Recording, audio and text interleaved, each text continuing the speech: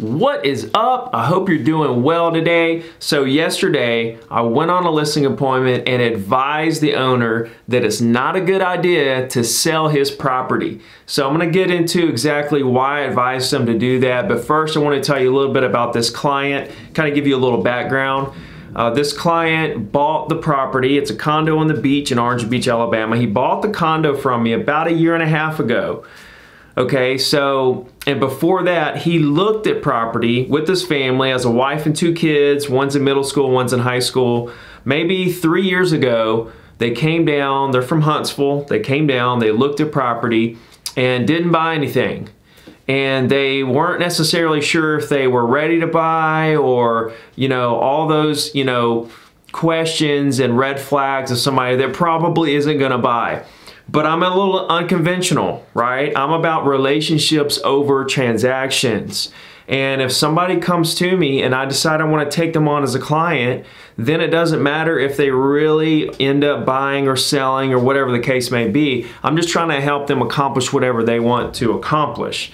So at the time, maybe they would have bought. I didn't really know for sure, but what I was going to do was show them property. They wanted to see property. I wanted to show them property. Okay, so I didn't get them pre-qualified. I didn't make them sign a buyer agency agreement. Okay, that's not how I roll. And I know a lot of you guys are probably going to hit me up in the comments about how that's a horrible idea. You always going to pre-qualify. You always do a buyer agency agreement.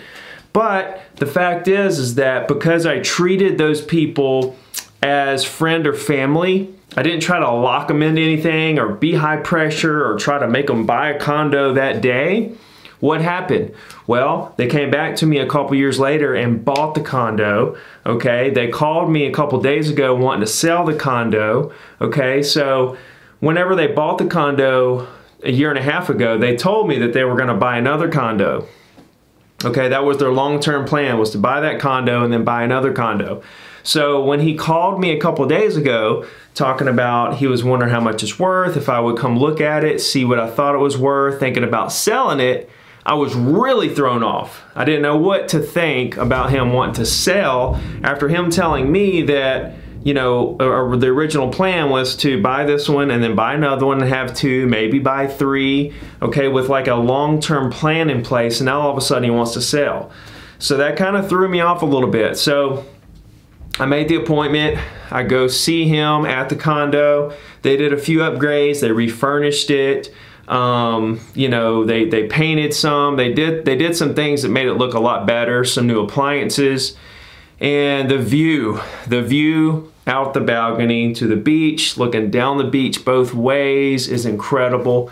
It's on the 14th floor, corner unit, 3-bedroom. Worth about $430 right now. He bought it for $382 a year and a half ago. So he does have some equity there. So, as soon as I walk in, say hey to the family, walk straight to the balcony, look out and say, man, because here's the flip side of it. I had the property listed when he bought it. I got both sides of the deal. So I walk out, I remember the balcony, it's all coming back to me, and I look at him right in his eye and I say, what's going on?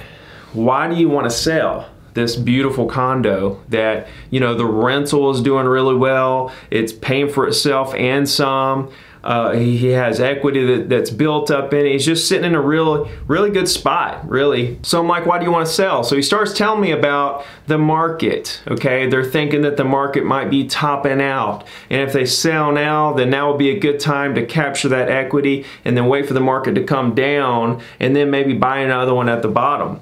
And my immediate response is I would absolutely not do that if this is an investment decision and you're trying to time the market out, okay? If you're tired of the condo game and you just don't want a condo anymore and you feel tied to it to come here every time you go on vacation, or you're tired of the assessments and the maintenance fees, or you're tired of fixing up the little odds and ends that get messed up by renters. If you're tired of the condo game in general, then I understand you want to do something different. But if you're selling it to time the market out, to get back in at a later date when you feel like the market might be lower, then I think that's a really bad move. And here's why. I told him, I said, if you sell it now, okay, trying to time the market out, a couple of things could happen. It could go up next year.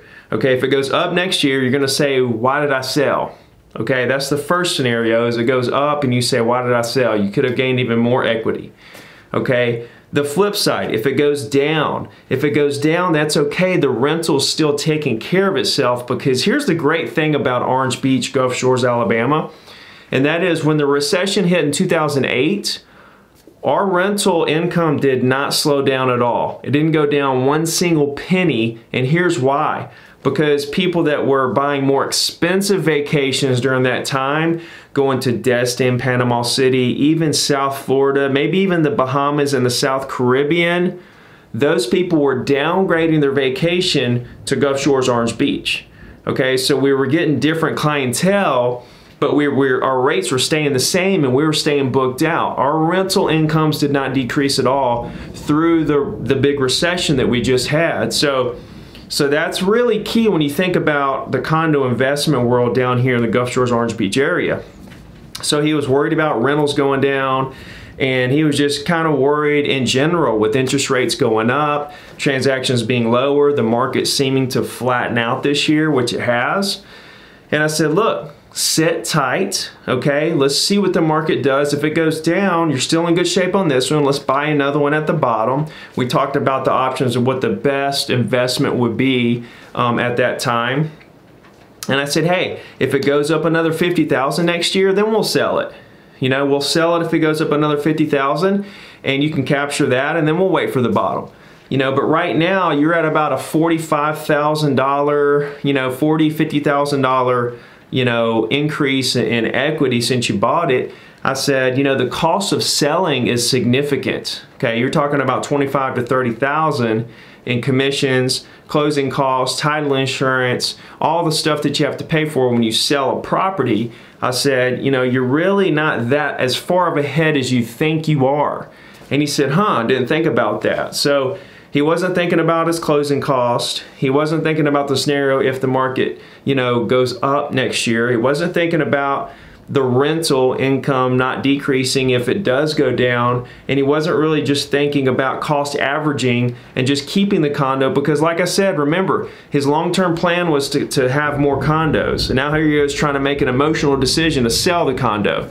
So I wasn't there to talk him out of selling it. I was just telling him what I would do if I was in his position. He's in a really good position, you know, long term. And I said, you know, if it does crash and you don't buy one, it's going to come back, you know, and long term you're looking really good, because at the peak of the market in 2004, 2005, that condo was worth $550, $600, somewhere around in there.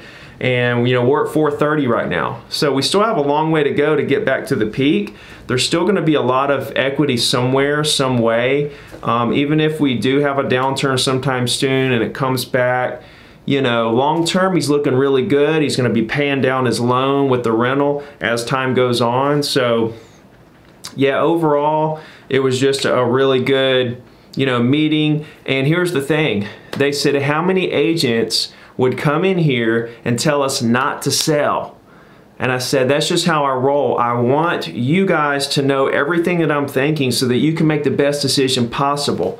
Because the fact is, I've been in the business for 16 years. I bought and sold so many properties. I own condos right now. I have a game plan if the market crashes, if it goes up, so on and so forth. So I just gave them my honest opinion, and they were extremely happy with my advice. And you know, already knew this because we spent so much time together. I bought them dinners. I went over the top to make the deal happen the first time around.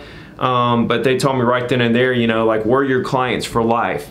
And that's what it's all about. Because if you think about the beginning of the story here, they wanted to see property.